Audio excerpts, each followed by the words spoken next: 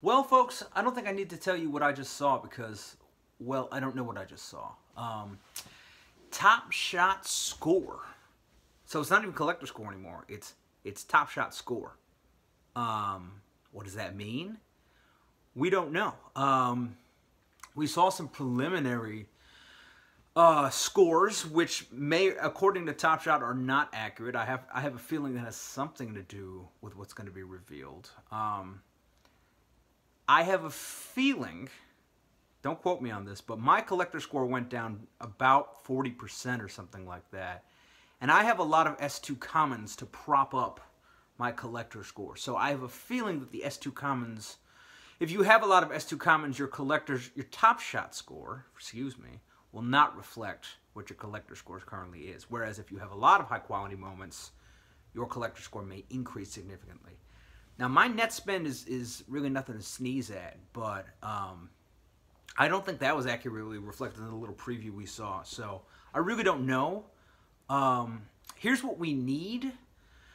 We need to see some sort of net spend reflected, as they've pointed out, and we need to see sort of the floor supported. See, that was the great thing about collector score, is that the floor was supported. Right? The collector score made it so that you had to buy floor moments, which pretty much everyone can who's on the platform.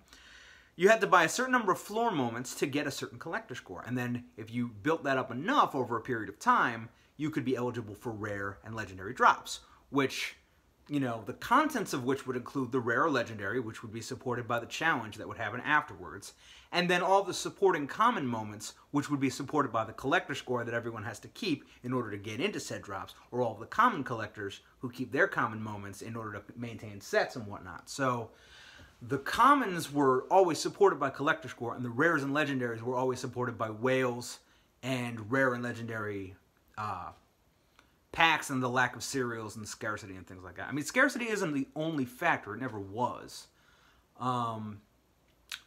You know, things like Hero Ball now and Flash challenges, and you know, whether it's, you know, you need a challenge reward or a Top Shot debut for said challenges and things like that.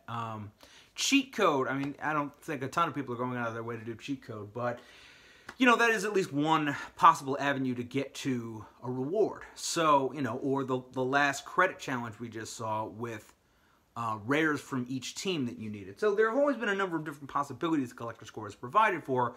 Of course, the big wrench in that was blended, which meant that you did not have to collect collector score in order to get your hands on a rare or legendary, which was really threw a wrench into things. The economy, the market absolutely shifted as a result of that. You know, we went from a fairly uneventful January to skydive into the Himalayas. So, more of that is not good. I think CS gating is good. I think rares, you know how they say commons are meant to be common? I think rares and legendaries are meant to be rare and scarce and legendary. I think they have to be. I mean, I know they're trying to incorporate blended some other way. I just feel like if collector score does not follow that model, then it was working. That's the part I don't understand. Collector score was working. It worked. It did. It worked for all of Series 2.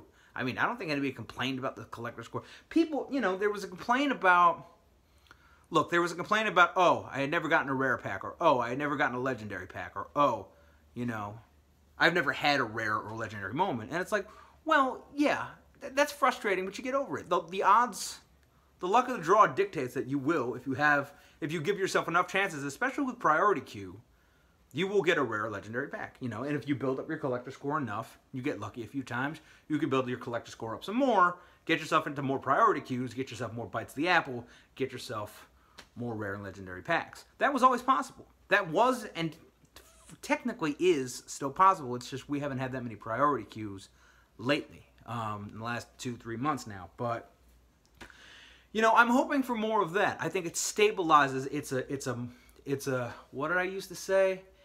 It's a marketplace first approach where the packs and any expected value that you can see from that is positive go back into marketplace because of the collector score requirement, instead of a packs first approach where you attempt to stabilize the marketplace by having a wider range of expected value outcomes that could be, 3-4 digits for some people.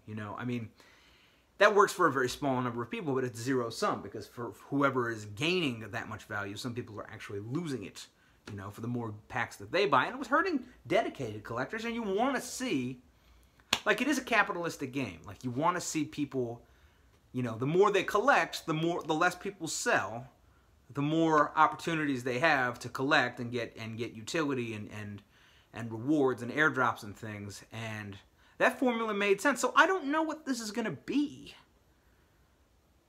I don't know why this is even happening. I mean, the internal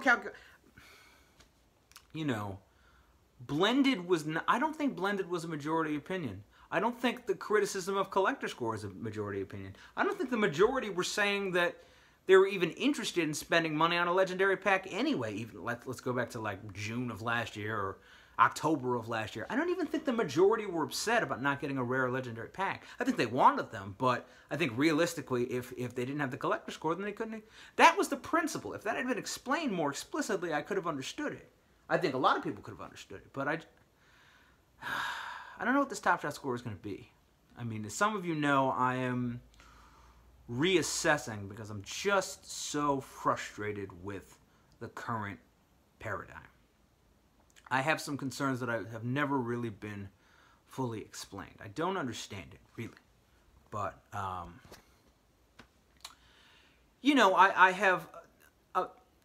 have some faith. I just saw, an interview where Adam Silver specifically mentioned NBA Top Shot to Kevin Garnett.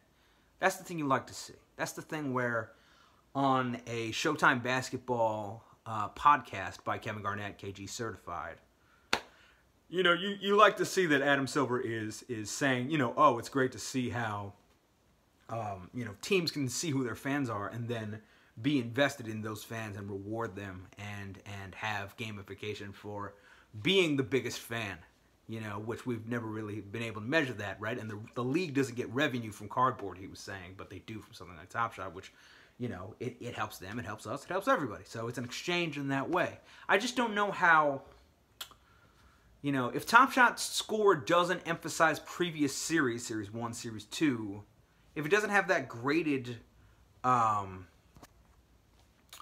if it doesn't have that gradual decline of collector score. I mean, I thought the Series 2 to Series 3 base set collector score was a little harsh. I thought that drop was a little dramatic, but I didn't think it was terrible. I just thought it meant that people would be collecting Series 2 during Series 3. And I don't know.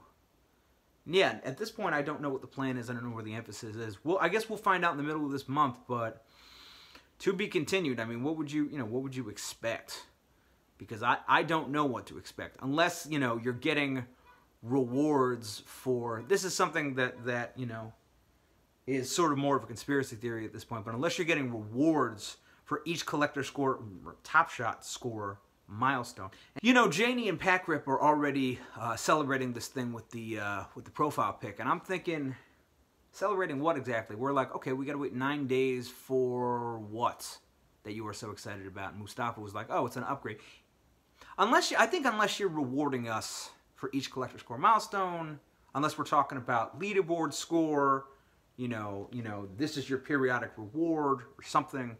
Unless we're talking about periodic rewards for collector faithfulness, then I don't know what the heck is coming. I mean, you can't do too many airdrops. You can't do more metallic silver for Series 3. You can't really do it until next season.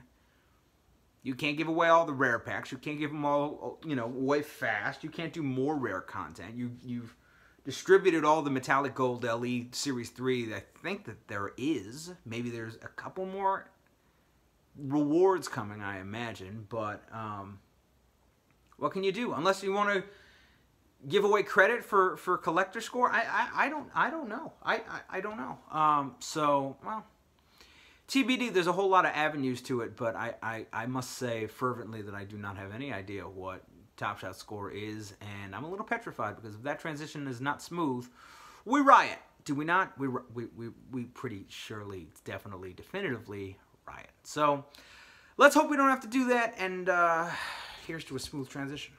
A smooth, what's the phrase? A smooth, what is it when the president, you know, goes into the White House and the other president steps down? Accession of power? Succession of power? Transition of power? A peaceful transition of power. Yeah, let's hope for that, shall we? All right. TBC.